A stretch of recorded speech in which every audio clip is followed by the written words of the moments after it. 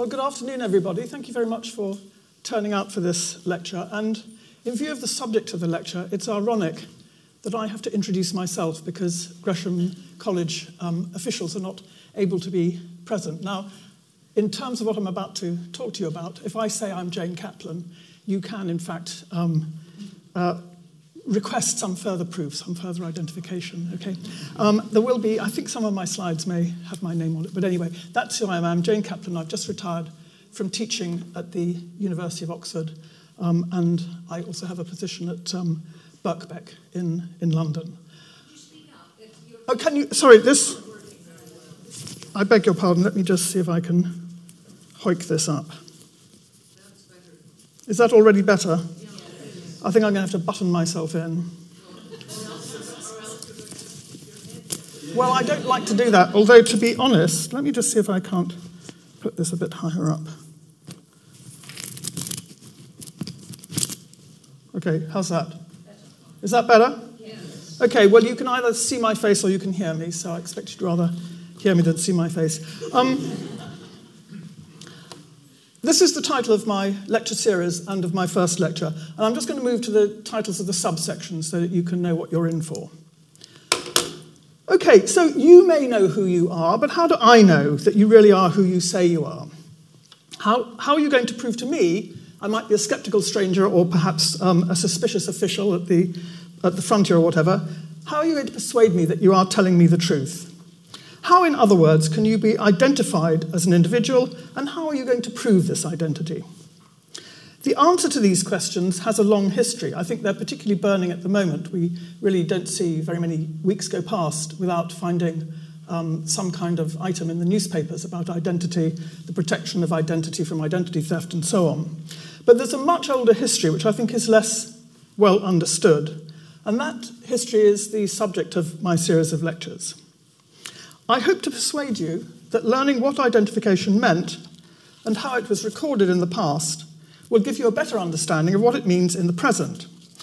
Now, let me assure you that I'm not going to give you a history of the passport, even if some of us think that would be quite interesting enough on its own, but it would be a rather dry subject, I think. I'm not going to do that. In fact, I'm not talking about the identity document as a finished thing. I'm going to be talking about your name, your signature, and your tattoos, if you have them, and how they've figured in the history of ID. Let me just do a reality check. Can you now hear me okay? Okay, I'm going to bellow in that case. So people in the front row, you have been warned. In the early 19th century, Jeremy Bentham formulated the fundamental question of identification as this: who are you with whom I have to deal? In other words, proving who you are is an active process of identification. It's not a subjective state. It's a transaction between at least two parties. If that identification is not based on immediate recognition deriving from existing acquaintance, I know there are some people in this audience who know who I am because I know them already, okay? The rest of you are going to have to take this on trust. So if it's not based on existing acquaintance, it's going to require some kind of reliable proof that is external to your own protestations. This proof, as one scholar has put it, and I quote, will be a sign which stands for the authentic object and that object only. The classical example of this kind of sign or token is the scar on the leg of Odysseus. Now, if you remember the story, the returning wanderer wants to remain anonymous to his wife Penelope and his countrymen, who don't recognize him when he turns up. They don't know that this is Odysseus. His identity is first involuntarily betrayed to his old nurse Eurycleia, who we see here washing his feet, by a scar that was left after Odysseus was gored by a boar in his youth, which she recognizes when she's washing the stranger's feet. The scar, in other words, stands as a sign of Odysseus' identity and produces has a proving value which is higher than anything that Odysseus could say or not say. And in fact, Odysseus has to show the same scar, the same mark, to convince his doubting father Laertes that he really is the son who had gone missing for 20 years. So Odysseus cannot be the author of his recognition and identification by others. This work of identification, this work of recognition, has to be done by a mark or token that other people interpret. You're unlikely to find yourself in this situation. Nowadays, we don't generally rely on scars to affirm who we are, although I'll suggest in a later lecture that there are situations when a scar could be brought into play. In the contemporary world, as we all know, we delegate the work of recognition and verification to a different kind of token, but it is a token, and that token is a document of one kind or another. This is what we're all familiar with today. The most familiar of these are documents issued by the state. Increasingly, they're not just paper documents, but smart cards and electronic technologies. In almost all countries in the world, including most of the European Union, some kind of governmentally mandated identity card is now the standardized and compulsory means of proving your identity. Britain is one of the few exceptions. We don't have ID cards. We have had them in the past, as I'll explain, but we do not have an ID card as such. But it isn't just the state that's interested in our identifiability. Commercial enterprises, such as banks and retailers, have for at least a century, 2 centuries, been interested in verifying the identity of their customers and clients. And in fact, these commercial movers, if you like, have become one of the major engines of identification in the contemporary world, and have recently moved, I think, in advance of states. I'll come back to that in a moment. And of course, we ourselves need to be identifiable because we live in a society where a whole series of entitlements are contingent on proving your eligibility for them. You need to show who you are if you want to claim certain performances by the state. So here's a composite of identity documents that I'll talk about in a second. Where there is no compulsory identity card, many different documents are liable to be pressed into service for the purposes of identification. The result is a patchwork of papers that we can be asked to proffer on different occasions.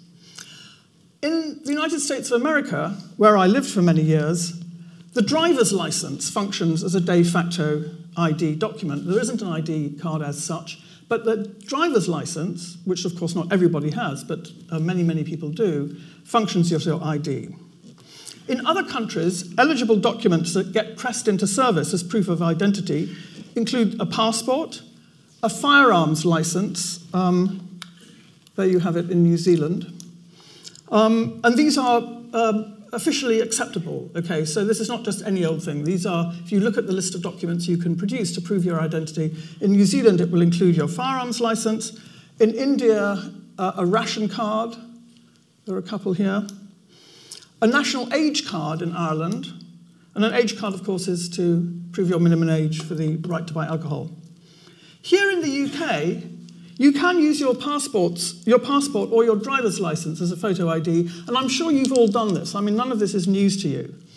But you'll also know that if you want to pick up your mail at the post office, or, for that matter, renew your British Library reader's card, you'll also need to bring along a recent utility bill or a council tax receipt to prove your address. Those of us with long memories will remember a more primitive version of this, or at least I recall my mother using this in the 1950s. She used to carry an old envelope in her handbag to present as a proof of her name and address when she was paying by cheque. This was before the introduction of the cheque guarantee card. Actually, to confuse the question of identity, Mrs. Alexander is not my mother. But I wanted an envelope with a sufficiently old postmark on it that it would make my point. At the other extreme, I mean, this is, the idea that this would be sufficient to pass a cheque these days is laughable. Okay, and in fact, as I've said, if I wanted to renew my British Library card, I couldn't just bring an envelope addressed to me. I have to have something issued by some other authority, so a council tax bill or a utility bill. But at the other extreme, when I went to renew wanted to renew my swimming pool membership at my local pool in Oxford a few weeks ago, at the pensioners' reduced rate, I was told on the website, which I researched in advance, that I'd need to dig out my passport to present as proof of my age. And that seemed to me to be rather excessive, that I just wanted to swim every morning, to have to bring my passport along, as if I was somehow, at least to get the card initially, as if I was crossing some international frontier that ran down the middle of Marlborough Road in Hinksey Park. Anyway, in the event I wasn't asked for my passport, because one look at my face, unfortunately, was enough to assure the pool attendant that I was over 60. Now, let me take the passport example a little further. We may treat it as the gold standard of identification, but in the eyes of the Home Office, the passport is a travel document, not an identity document. This was confirmed in an article that happened to appear in The Guardian on the 14th of May while I was writing this lecture. And I have to say that the virtue of working on this subject is that, every day you read something in the paper and you think, oh, that'll look good, this will be helpful, this will underline what I'm saying. Anyway, this Guardian article concerned Helen Perry, a mother returning to Britain from a trip abroad with her children.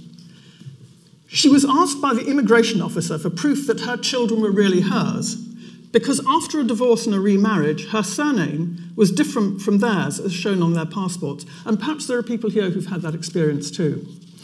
If you have, then you'll be interested to know that Perry founded an organisation to lobby for a redesigned child's passport that will include the identification of a child's parents or legal guardians as part of it. Now, the Home Office, their objection to redesigning the passport in this way were grounded in the argument that, as they said in response to her request, quote, the passport is a document for travel. Its fundamental purpose would change if it were to be used to identify a parental relationship. Perry's response was, well, everybody uses their passport to prove who they are. Well, both Perry and the Home Office are correct in what they claimed, but of course the claims are, they don't meet each other because they're on two different terrains. These examples suggest several things about identification and its documentation that I'll be exploring or alluding to in this series. First, the fact that you have an identity is not identical with an act of identification. Okay, you have to hold on to your hats here because there's quite a lot of sort of conceptual stuff coming, but it won't tax the brains of people here, I feel certain. Second, recognition and identification are the outcome of a balance between proof and trust. I think the element of trust is always present at some point because ultimate proof is impossible. Thirdly, the obligation to be identifiable is, or at least it ought to be, balanced by a right to be identifiable, and concomitantly, in some other circumstances, by a right to anonymity or privacy. And again, straight from the headlines, all this fuss about Google and the question of whether you have the right to remove data about yourself from the Google sites is tied into this question of anonymity and privacy. Fourth, there's a difference between generic and targeted ID. In other words, my passport, let's say, or an identity card, and my store loyalty card. The store loyalty card is just targeted at me when I go to Sainsbury's and want to collect my nectar points. Fifthly, providing and proving the proof, and then underwriting the proof of the proof, and so on, is in principle an infinitely receding goal. And some of the history of identification procedures is the attempt to achieve this holy grail. Would it be the fingerprint? Would it be DNA? Would it be iris recognition? Would it be a range of other things which I'll come back to probably at various points in the lectures. Finally, and this is really my point as a historian, the repertoire of the criteria and mechanisms for identification will depend heavily on historical and local circumstances. Some aspects of older regimes will be superseded, but contemporary systems will also conserve traces of these older practices of recognition and verification. I think one of them, which I'll just interpolate here, is that if you think about when you go to get your passport application signed, you have to have it signed by not just some person who knows you, okay, even if not a relative of yours, but somebody who is a professional person, a person of standing. Okay, I think I may come back to that in a moment. But that is a residue of a very old system called the recommender system, which has its roots back in, well, certainly the 19th century, but earlier too, if we're thinking about communal forms of identification. So there's nothing that's natural or given about the identity that is attested in identity documents. It's an artificial and composite relationship with its own history, and that's my subject here. Today, for the rest of this lecture, I'm going to be exploring the relationship between identity and identification, because I want to tease out and present to you the difference between who we are subjectively and who we are to others objectively. I know I'm Jane Caplan. I presented myself to you as Jane Caplan, but there's a difference between my subjective sense of myself and your objective knowledge of me. So I'll start by introducing the history of modern regimes of identification in this country, and then questioning some of our common assumptions about the history of identification in the past. For example, there's an old supposition that people were not very mobile in the past, and also less literate, and therefore they didn't carry forms of ID. Another one which I think needs thinking about, which I mentioned earlier on just a moment ago, is that it's the state that really primarily drives the push for ID rather than commercial companies. And as I've said, in the lectures that follow, I'm going to unpack the identity document. That's my purpose. I'm going to go a step back from the identity document to see how some of the elements that participate in the construction of identity on paper have been selected and stabilized and made available, if you like, for that act of identification.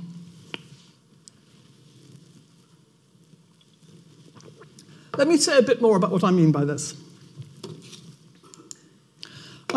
This slide shows you the description page from a British passport with detailed entries under name, physical description, special peculiarities, and so on. Okay, here, chin, nose, forehead, eyes, mouth, colour of hair, complexion, face, any special peculiarities. Okay, who would be willing to admit to that?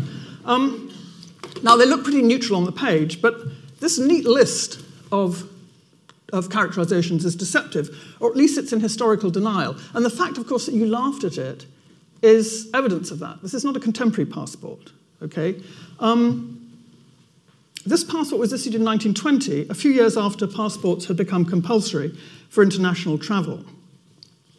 It includes standardized data. I mean, this is the point at which passports are being standardized, and the first list of things, which is actually, in my understanding, drawn from descriptions of criminals or wanted convicts that would be circulated by police. So all these things, forehead, nose, etc., come straight from the criminal fiche.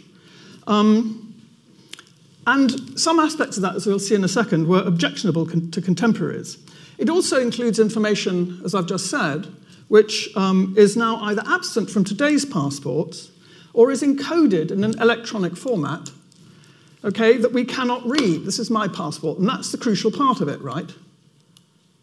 Okay, that little thing there, which I can't read, expropriates from me all the information that you've just seen. Okay, at least I could verify whether I had a regular nose, right? But who knows what kind of a nose I have in that little chip. So what I'm going to do in the lectures is really restore history to this changing end product. Okay, and as I've said, I'm going to be looking successively at the name, the signature, and the special peculiarity or distinctive mark of the tattoo. In those lectures, I'm going to kind of range rather eclectically over France, Germany, and England, but today I want to start in England. And I've got a couple of pages here of mind-busting stuff, so, as I say, hold on to your hats and prepare to think. In English, the concept of identity, in its contemporary sense, emerged in the 16th or 17th century, around that time, where it generated a double meaning that has attached to it ever since. You'll notice I'm slowing down, okay, so that I can make sure this is fixed. First of all, identity connotes the sameness of one entity with another. These sheets of paper that I'm holding, at least for this purpose, are identical. These rows of chairs you're sitting on are all chairs, okay? But there's a second meaning of identity, which is self-sameness. Okay, the capacity of an entity to be stably and continuously itself. Now, this is not as simple as it may seem, at least as far as human beings are concerned. Maybe a chair remains a chair. I mean, there are varieties of chair, but these chairs are not, they are, to all intents and purposes, they remain what they are. But from the days of Locke and Hume in the 17th and 18th centuries, philosophers, and after them social scientists and psychologists, have pondered the question of how our changing human personality, which subsists and changes over time, can be said to be one and the same person over time and in different contexts. I mean, just think about it. In what ways are you exactly the same person now that you were yesterday or 10 years ago, or who you will be in 10 years' time? Okay? And if, as John Locke suggested, it's persisting self-consciousness that constitutes identity, okay, we carry our consciousness through in our life, well, wait a minute. Think whether you're the same person continuously when you're asleep, unconscious, and dreaming, and possibly producing thoughts and images which you would be embarrassed to generate in your waking mind. And actually, that issue of the relationship of the unconscious mind and the dream to the stable human personality was very, very important in the developing psychology of personhood in the 17th and 18th century. Okay, my subject is not psychology or philosophy, so I'm not going to wrestle with these questions, although they could divert us for days. But I want to remind us, I'm using them to remind us that human identity is not unitary, it's not an inherent essence. On the contrary, it's unstable, it's ambiguous, and it's in dynamic relationship with the world around us. It's an attribution that is freighted, if you like, with subjective and objective uncertainty. I mean, I hope you'll all leave this hall knowing who you are, but perhaps you'll have a sense that the question of knowing who you are is a little more complicated than you came in to the hall with. Identity is something that depends as much on other people as on ourselves. It depends on difference as much as sameness. It depends on the groups and categories that we are part of, as much as on the process of individuation, of our individuality. But if you think about it, this is a fragile concept, okay? But it's also locked into, it's soldered to absolutely fundamental Enlightenment values that are the bedrock of our culture. Our notions of selfhood, our notions of individuality and subjectivity, on the one hand. I mean, these are so important in contemporary Western culture that we think of ourselves as self-sufficient individuals, the authors of our actions, responsible for ourselves, so on and so forth. And on the other hand, as well as that extraordinary importance of the idea of the individual, the idea of the human subject in post-Enlightenment European thought, and I'm talking about Europe, this is not to exclude other cultures, but these processes are different in different parts of the world. The other aspect of it in our culture is that we're strongly committed to objectivity and to categorization, and also to understanding social relations, the construction of society, as the sum of relations between individuals. Well, that's not the only way you could describe it, okay? There are critiques of that, but it's a good enough definition for our purposes. The French historian Béatrice Frankel, who I'll be referring to later in this series, nailed this essential incoherence of identity when she wrote the following, quote, "Identity is at the same time that which distinguishes an individual from others and that which assimilates him to others." Okay, you're all individuals, but you're all humans. Or for this purpose, you're all my audience, right? In other words, asking the question, who are you, merges imperceptibly into the question, what kind of a person are you? What category of personhood do you belong to? So let me explain what all this has to do with identification and identity in terms of the identity document. If, as I've argued, identity is not a given or stable attribute, an effective regime of individual identification will depend on the existence or on the extraction and on the isolation and stabilization of certain markers of personal identity or self-sameness. And if you like, that's all I mean. That's just a fancy way of saying there are those categories. These terms have been extracted to be markers of individuation. It'll need to do this for two purposes for the identity document, okay? One is to achieve the correspondence between the person and the subjective claim. I am who I claim to be. The bearer of this passport is the person who is allegedly the subject of this passport, okay? The other is to ensure the correspondence between that person and that set of signs encoded in the document. So you have to have a set of signs that will underwrite your claim to be who you claim to be, and the other one is that this document corresponds to this set of signs. So your identity document there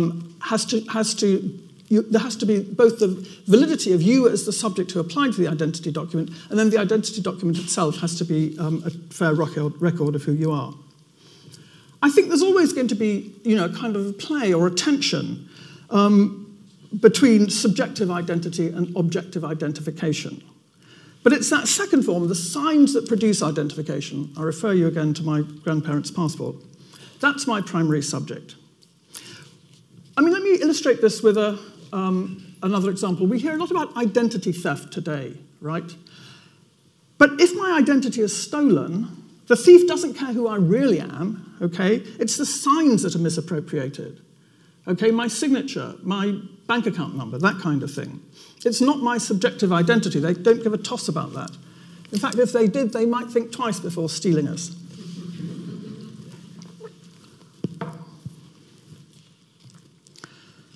So, and in fact, of course, if you think about it, I've talked about, there being a tension between a subjective and objective identification. Well, another way of illustrating that is to think about the fact that even if the mechanics of identification may conform to our sense of self at times, they're also quite likely to be inconsistent with our own self-perception.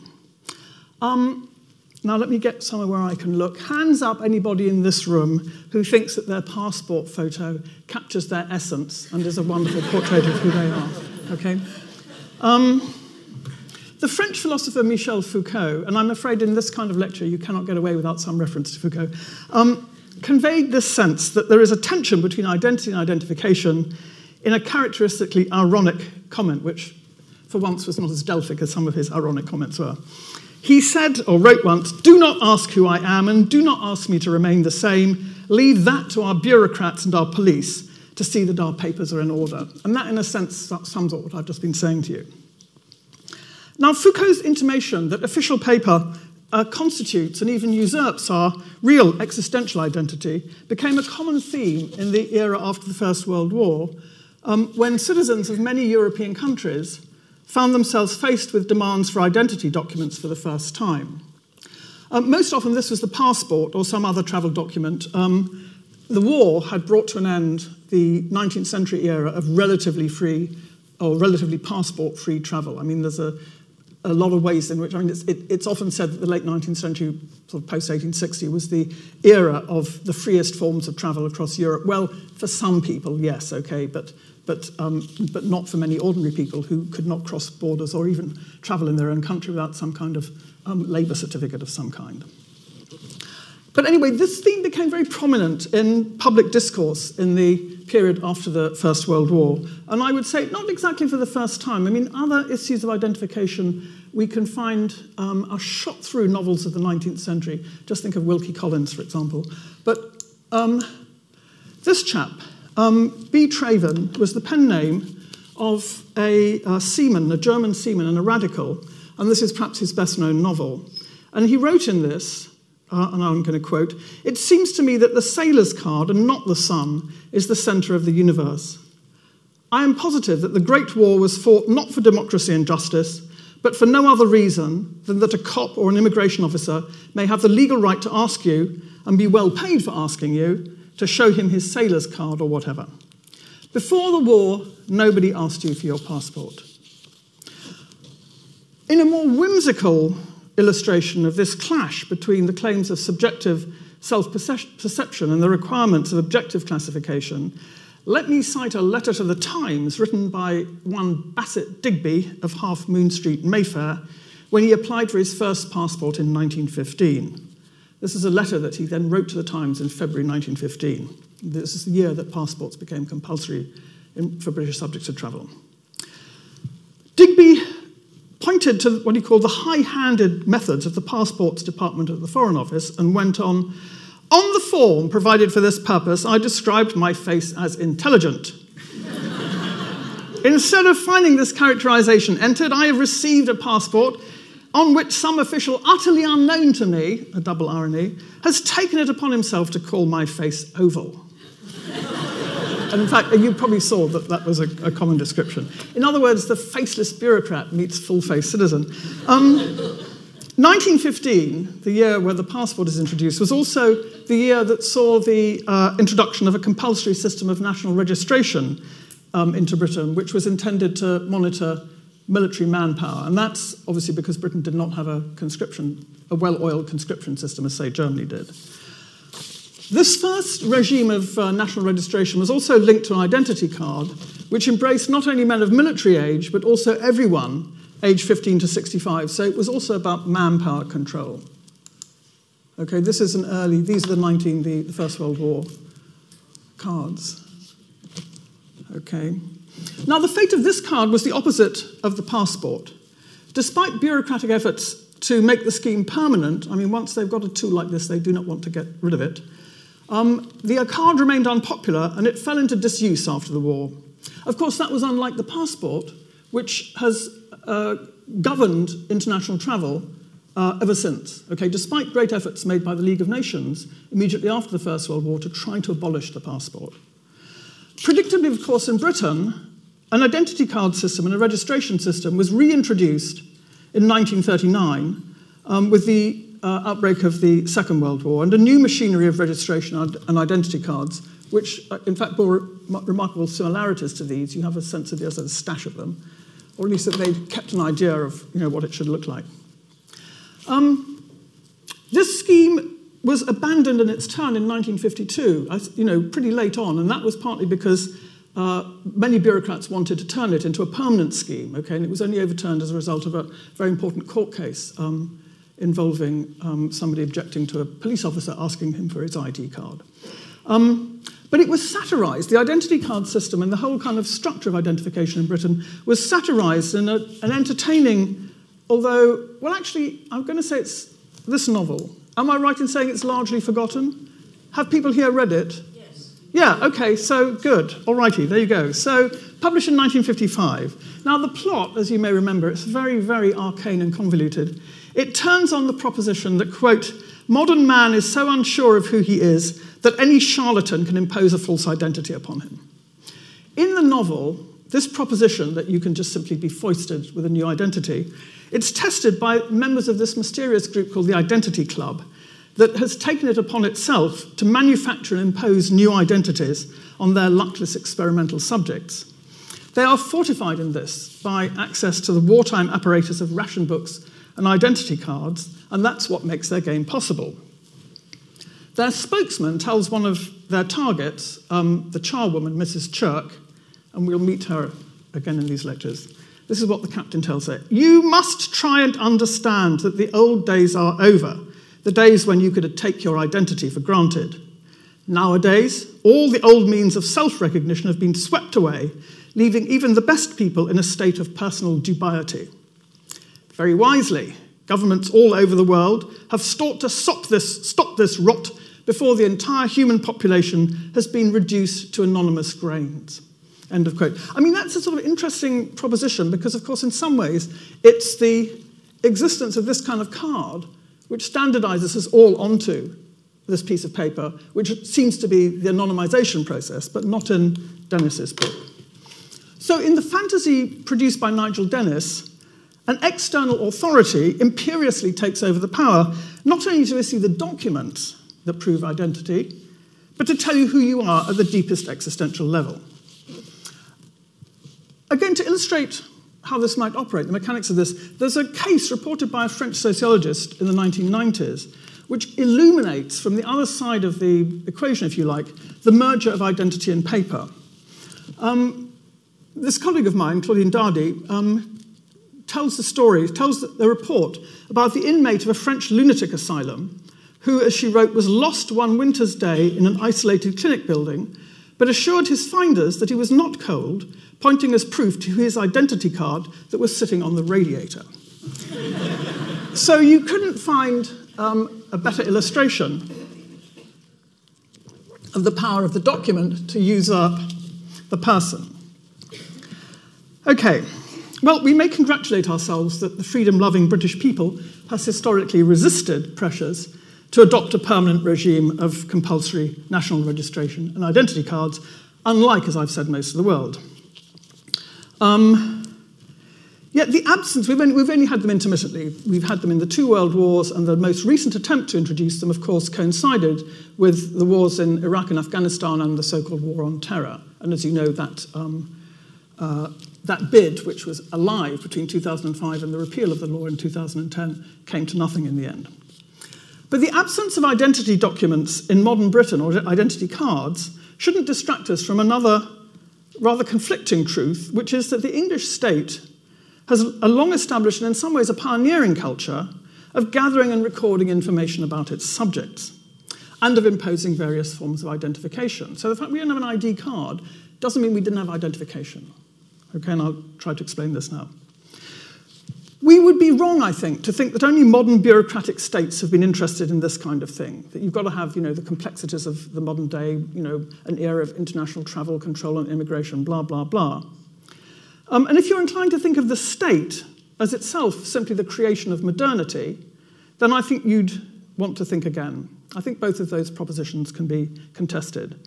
The state that we now have, centralized, bureaucratic, complex, interventionist, that is largely the creation of the 19th century, product of the 19th century. I mean, you can debate this, but that'll do. But if we think about what states do rather than what they are, then we'll recognize that England has had a state for many centuries, but it's been a local state, composed of counties, boroughs, parishes, not today's central state of ministers and whatnot.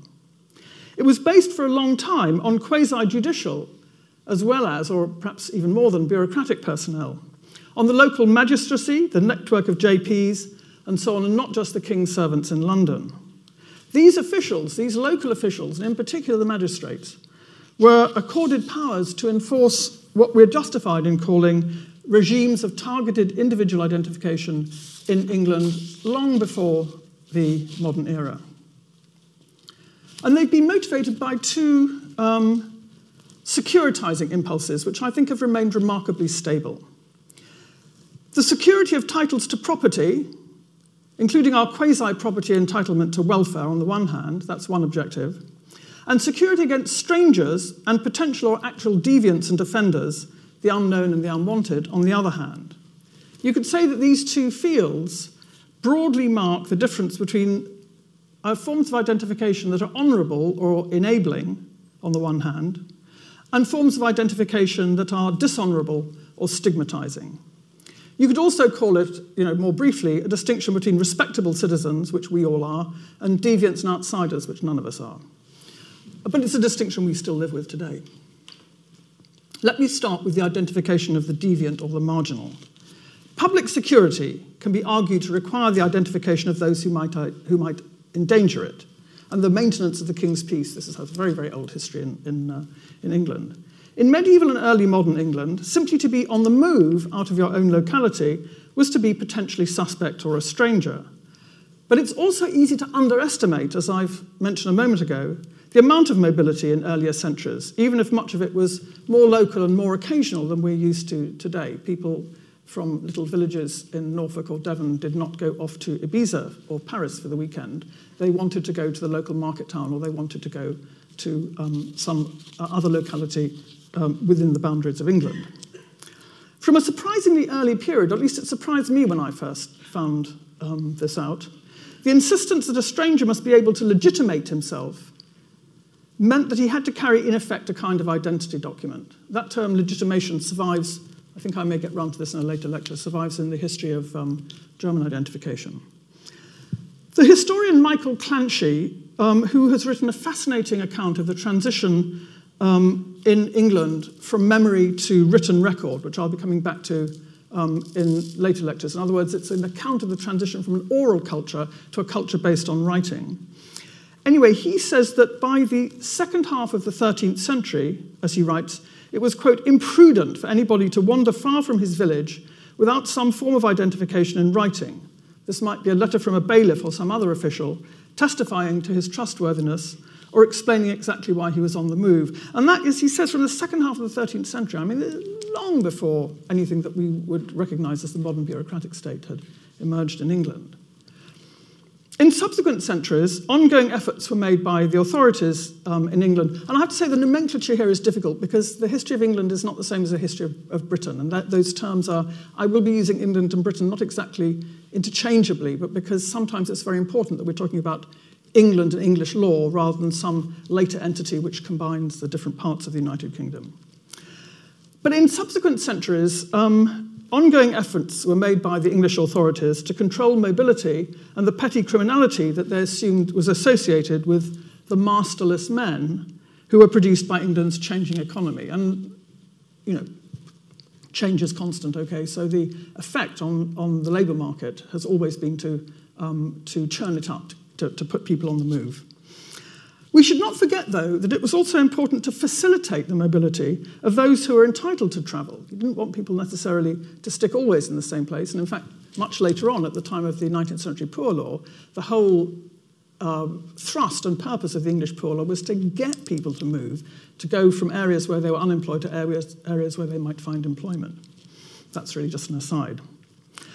As a result, the forms of identification and legitimation that might have to be carried by somebody on the move in England had proliferated and become more specialised by the end of the 17th century. And I should just say here, you'll probably forget this, but on the written handout of this lecture that you can pick up as you leave, I misdated that. I wrote 16th century, but it is the 17th century, and that's important.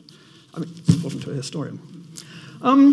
So these documents, these proliferated documents, which I've just mentioned, included things like apprentice passports, certificates for shipwrecked sailors and maimed soldiers,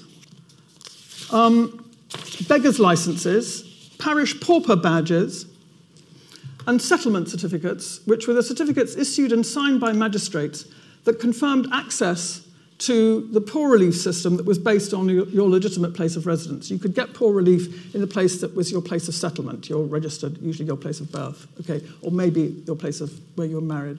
Okay, and these are a little later, actually. I couldn't find any earlier ones, but this is a beggar's badge. I have a feeling this is a Scottish beggar's badge, but anyway, there you are. But that entitled you, rather like a big issue seller, let's say, who carries, a badge saying that he or she is a big issue seller, and that they're entitled to sell you copies of the paper. This one entitles you to beg in certain areas without being molested by the JPs and whatnot. And these are settlement papers which explain where somebody is settled, which is their parish of entitlement.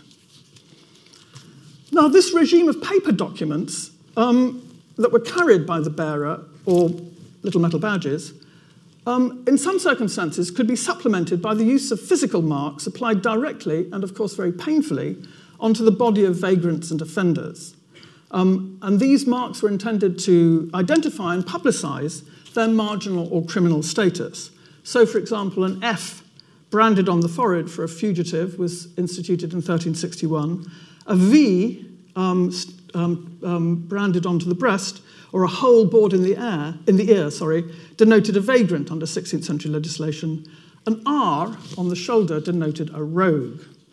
Well, I think that could be more widely used, perhaps, than it is. But, and actually, it's interesting. I couldn't find any images of these on the internet, and I think it's because, possibly, I don't know whether it's my computer is sort of like uncertain whether branding is something that you should be allowed to search on the internet. It might bring you the attention of the police. Anyway, these physical stigmata, so I don't have any pictures of them, were the ultimate form of dishonourable identification. I'm going to come back to them when I talk about tattoos later in this series. Okay, so these identity documents or markers are not an invention of the modern state. They have a very, very distant lineage, and they're associated with the issues of mobility and so on that I've talked about. But they're as much about facilitating the movement of those who are entitled to move as they are about controlling movement. The other side of the question of securitization is the production and protection of entitlements. And this is the production of legal persons, individual bearers of legal rights and obligations, and the protection of titles to property, including what I've called the quasi-property right of welfare. The story of this can again begin in medieval England with this long-term process, which transformed a culture based on orality and verbal speech into a culture of documents.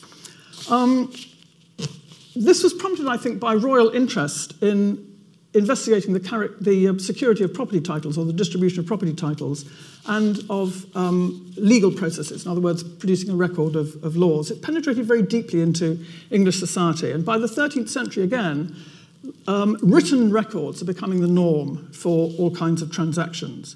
And this had significant implications for authenticating documents and identifying the parties and the witnesses, which I'll come back to in a couple of weeks' time. I just want to very quickly, speed up a bit here, I think. I want you to just look at this. This commemorates William Penn's landing in what we now call Pennsylvania, he proceeded to the fort and performed the livery of season. He took the key. We did deliver unto him a turf with a twig upon it, okay, a porringer with river water and soil in part of all. This denotes the handing over of a piece of land, and that physical act, that is what livery of season is. It is about handing over something which is a physical token of the transaction that has just taken place.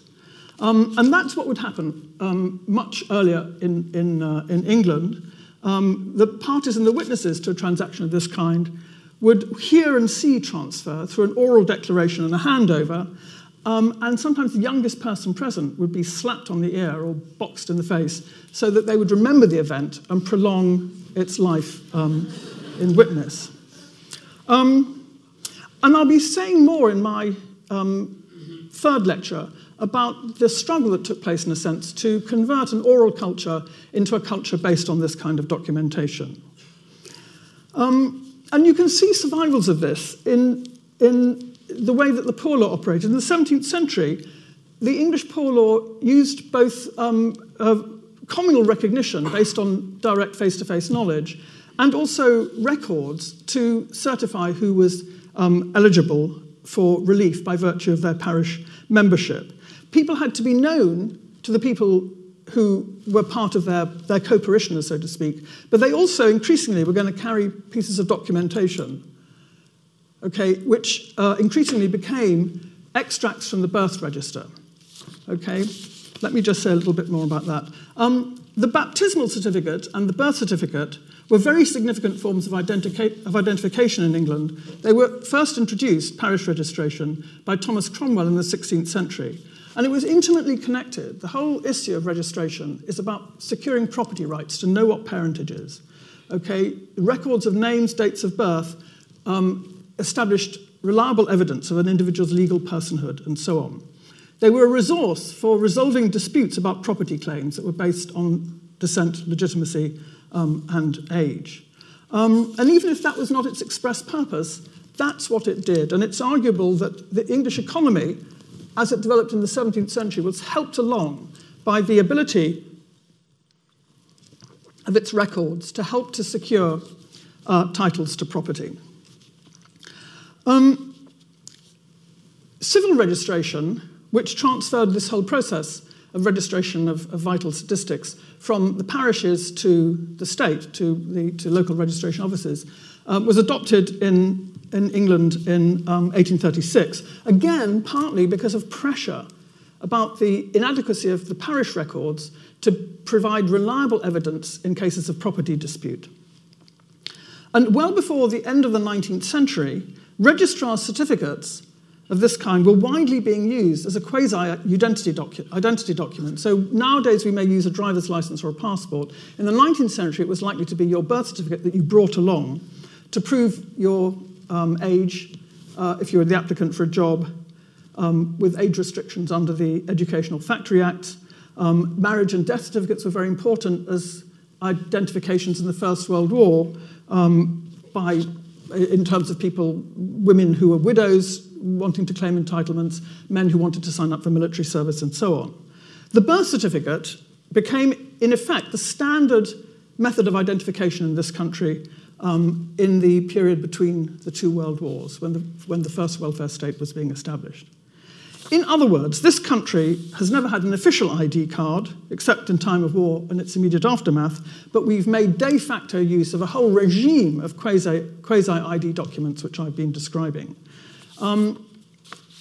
You could say that it's a sort of form of function creep, that these documents get used for identification, but I think it's the wrong way to look at it, wrong way round.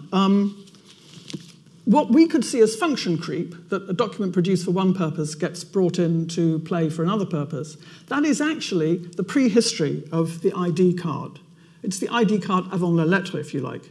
It's the history of tokens and documents developed for a wide range of purposes, which we only retrospectively see as the ancestors of the contemporary identity document. And that's true for almost any country that you care to name, not just Britain. Now, I said a moment ago or earlier in my lecture, that the state has not been the only driver of ID. And despite appearances, it's still not, or even increasingly, it is not the principal mover even behind the most recent expansions of the scope of identification. There's a private market in identification, including technologies of identification, which is driven by commercial providers. These are the credit cards, the consumer identities, the online verifications, and so on, and the means of access to them through all the codes and passwords that we constantly jumble up in our memories. And that motivation to relate identification to commercial security is very old. I could quote you a passage from the German philosopher Fichte in the late 1790s, when he argues that it would be very helpful if anybody who was passing a bill of exchange also had a document that proved who he was, in order that the security of that bill of exchange, an early form of currency, could be referred back to, should it turn out to be problematic, could be referred back to the person concerned. So Fichte's argument for an identity document in the 1790s is not so much to control people moving around or whatever, but to facilitate and secure the means of commercial relationships in Germany. In a sense, what Fichte is saying, we need something better than my mother's envelope, which you saw a moment ago. In England, commercial fraud was a driver of attempts to create things like registers of well-known frauds and so on in the 19th century. When bank cards were introduced first in the 1960s, there was apparently very little sense of the fraudulent purposes that they were susceptible to. It took a long time for banks to figure out that this was going to be a field day, that forgery and fraudulence were generated, if you like, by these new technologies. But since then, since banks have recognized that problem, we've had a whole army of measures that's been drafted into service to protect the banks and their clients. Securitization, as we all know, is becoming much more elaborate, especially in the new world of the internet, which I'll be coming back to in my lecture on the signature. And we hand over an enormous amount of information to commercial providers, if you think about it. We're less wary of them, it seems, than we are of the state. I mean, perhaps because commercial providers just want to know one thing about us, that every week I buy 10 oranges at Sainsbury's or whatever. But, and they're don't have the power to control a whole series of aspects of my activity and so on. I think this has had, however, quite a knock-on effect on the ID card. At a trivial level, the standard ID card is now electronic. It's now in the form which was pioneered by the credit card. And it has been the case that, for example, the Indian and the German credit cards were sold to their populations. These new smart cards were sold to their populations partly with the argument that it would make all kinds of other areas of social and commercial activity much more easy. With your German card, you can buy certain things, you can pay certain taxes, and so on and so forth. And I think it's also the case that the major companies that are involved in the production and sale of mechanisms or the infrastructural technologies of ID, like Sajem Morpho in India or Gemalto in South Africa, they're now anticipating and driving the ID policies of states by proposing technologies and mechanisms which states have barely begun to articulate. Okay, so there's a very important commercial driver to all this and not just a political driver. Identification in that sense has become a marketable commodity in the hands of technologically energetic identity providers who are keen to sell their knowledge to whoever is willing to buy it. And in that, of course, this is what commerce does. It anticipates needs and then offers to fill them. Well, in conclusion, I hope this lecture has made it clear that identification has an intricate history. Perhaps it was too intricate for a single introductory lecture. And that's even just talking about one country, okay? But I hope it's dispelled some misconceptions about the origins and purposes of ID and given you an interest in discovering how these markers of identity, the name, the signature, and the distinctive sign, the distinctive mark, have come to be enrolled in the regime of ID and with what implications. Next week, I'm going to be looking at the origin or the status, not the origin, the status of the personal name, which is a quintessential marker of identity. And I'll be looking on a wider European perspective. But to introduce it, I'd like to go back to Nigel Dennis and the surreal character of Mrs. Chirk, lost in her world of nominal confusion. "What is your name?" the captain asks her. "Surely it's written on your ration book and identity card." You see, I've doctored a ration book here, not very effectively. This forgery would not pass muster anywhere. Well, the artist Mrs. Chirk replies, if I knew my name, sir, I would feel more myself than I seem to feel. Now, when I'd like to know, I can't find the dratted books. The captain's response is stern. The government insists that everyone has an identity, and people who will not admit to themselves are often sent to prison. What I want to emphasize is, don't lose your name again, Mrs. Chirk. Don't at least lose the cards on which it is written. Thank you.